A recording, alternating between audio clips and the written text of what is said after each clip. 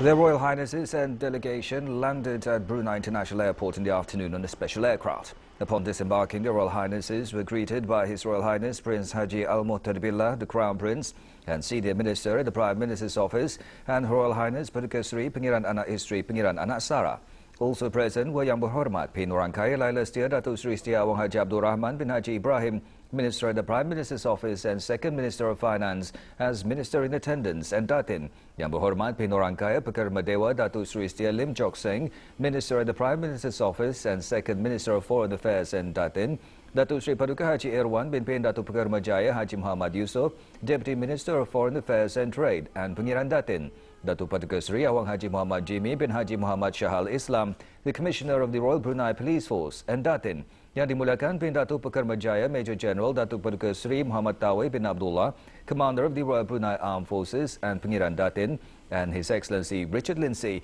the British High Commissioner to Brunei Darussalam and spouse.